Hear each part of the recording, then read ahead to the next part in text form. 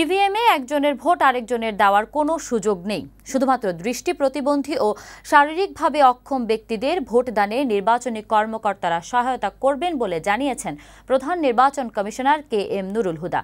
সকালে রাজধানীর টিকাটুলির central women's কলেজে নির্বাচনী প্রশিক্ষণ কেন্দ্রে পরিদর্শন শেষে তিনি এসব কথা বলেন।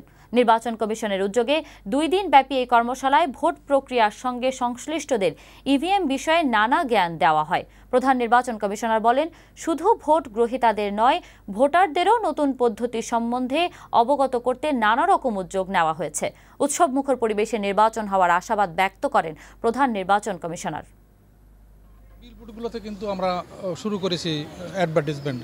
সিনেমা হলগুলোতে আমরা অ্যাডভার্টাইজমেন্ট দিচ্ছি, লিফলেট দিচ্ছি। তথ্য অধিদপ্তর থেকে তারাও প্রচারণা করছে।